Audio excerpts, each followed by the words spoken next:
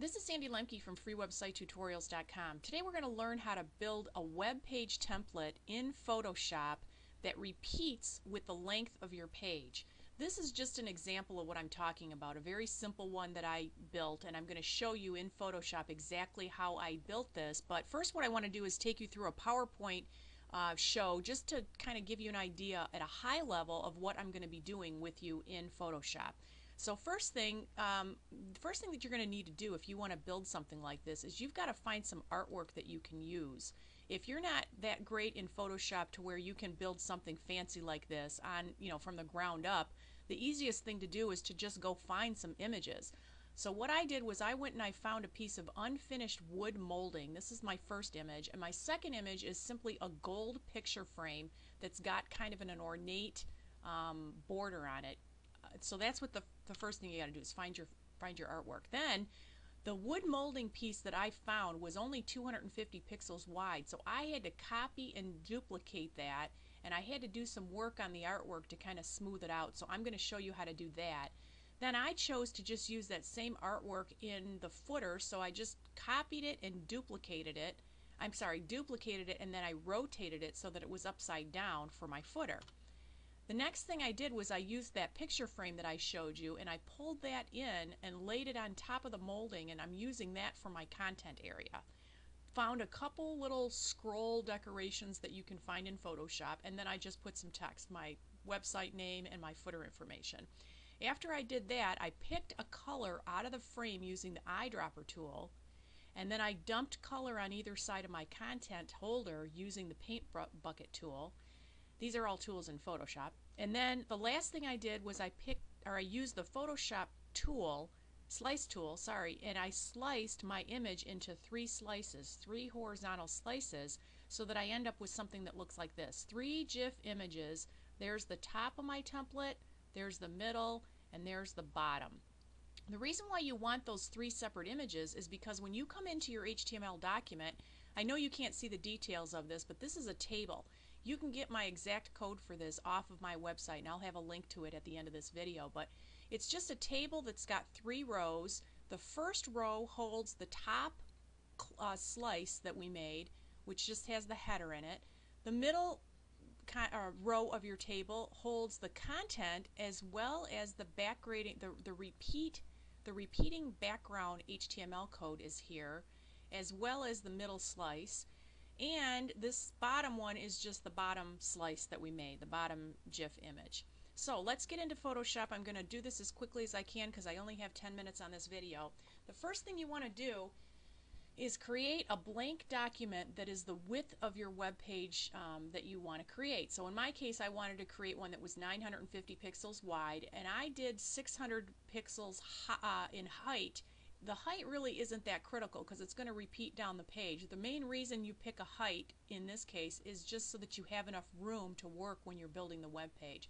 I find that 600 pixels wide or high is enough.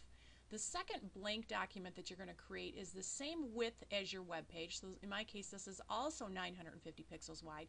But the main purpose of this one is just to work on my artwork. I find that this little process that I'm going to show you makes it a lot easier. Rather than trying to pull artwork in here and fix your artwork here, I fix it on a separate template and then I move my artwork in. So let's get started with this wood molding. What you need to do is pull this over here, and you notice that this is only 250 pixels wide. I need to copy and paste this across so it's 950 pixels. So all you do is right click over here, duplicate layer, and now I've got two.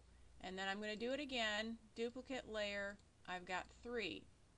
One more time, I should have enough to cover it. I've got four. Okay, first thing you want to do here now is you want to go layer, flatten image. That's the very first thing I do. The second thing I do is I want to get rid of that white space around it. So I'm going to use my crop tool, and I'm just going to crop out that white that's underneath, because all I want is my artwork at this point. Okay, that looks pretty good. Now, once I get it flattened so that it's only down to one layer over here, it makes it real easy for me just to move it over. I'm going to use my move tool, move it into position. Now, if you have the kind of artwork that I had, it's very likely that you're going to be able to see these seams where you put those pieces together. What you can do is, first of all, we don't need this stuff anymore, so let me get this out of the way because I want to make this bigger so you can see what I'm doing here. So let's just get this guy a little bit bigger. Okay, you know, you can obviously see that there's some seams in here. What I do with that is I just use the smudge tool. So over here, smudge tool, and then very gently, you're going to have to take some time to get this right, but if you just click and very gently move your mouse, you can get this to blend in good enough for our purposes. This is not perfect artwork like some graphic designers have to do. This is just trying to blend this in a little bit. And you see where I'm going with this. If I had more time to spend on this, I could get those seams worked out. You just want to be careful because if you move too much, you're going to end up distorting your image like this. You don't want that, obviously. But anyway, you can use the smudge tool to smooth that out if you have that situation. Then what I want to do is I want to go Edit, Transform. Oh, sorry, I got to do one more thing first. I got to copy my layer because I need a layer, duplicate the layer. I need a layer for my bottom. So now I've got two of these guys. Now I can go Edit, Transform, Rotate. In my case, I wanted to use the same artwork for the bottom as I did for the top, and I want to upside down. I just like the way that looks. If you get it close, by the way, you can hold down your Shift key and let go, and it will get it into position for you. Now all you got to do is use your Move tool and move it down. Okay, so that looks pretty good with the exception of my little demonstration here on the smudge tool. That's obviously that wouldn't be there. Now the next step is to move in the frame. So all you got to do is click on it, grab it, move it in, and now obviously that's the wrong size. So you can use Edit. Okay, Transform. This time we want Scale. So we can go like this, you know, to try to not distort it. You can use the corner ones and then just get it to the size you think you want, and then use your Move tool to move it in position. I just lined it up with somewhere that's about the right size right there. Maybe a little bit bigger up here, but whatever, you get it to the size that you want it, and then just use your arrow keys to get into position. I'm sure that there is a more precise way to do this. The graphic designers probably know the precise way to place this, but I just use my arrow keys and that's good enough for me. Next step would be use your text tool, get some text in here. Maybe you want your, this is for a newsletter, some kind of an ebook you're selling or whatever, maybe you want your title up here. If it's just for a regular website, maybe you want your website name up here, whatever. Put your text up here. If you want to add some fancy scroll work or whatever, under here, custom shape tool, there's the scroll that I use, or the spiral. You know, there's all kinds of them in there that you can look. I just put a few spirals in there to fancy it up.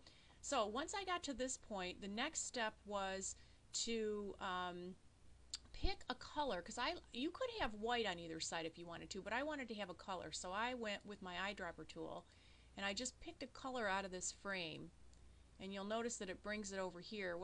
Pick whatever color you want. Maybe you want a green or a tan, whatever. Get the color and then just go Paint Bucket and dump it. Oops. This is exactly what you do when you make a mistake. You don't want to do that. You need to go back. And what I did wrong was I had layer 2 highlighted. I needed to highlight the background before I did my paint bucket. There we go. Okay, so that's basically how you do it. Now the next step was I have to get my slices in here, right? Because I need to end up with 3 separate slices for my images. So, Slice tool. When I click on that, I want to make sure I have fixed size because I want exact proportions for my size. And I think I told you that the width or the height of this is 600. So I'm going to do 950 by 250 is going to be my first slice, 250 is going to be my bottom slice, and then 100 is going to be my middle slice. And I'm going to do that by specifying proportions up here. So all you have to do is once you get your proportions in there, just click in the upper corner and just move slightly and see what happens. It'll snap into position with you when you let go. Now it's got the second one. It's asking you, okay, what do you want to do for the second one? So now I'm going to change this up here to 100. I'm going to do the same thing. Click here and just slightly grab it and then let go. There's my, and now it's asking me for my third one. This one I'm going to make the same size as the top one, 250. Grab onto it, move slightly. There we go. Now we just have to save our slices to the web as 3 separate GIF images and then add them to our HTML code. Remember, you can get all of this code at freewebsitetutorials.com.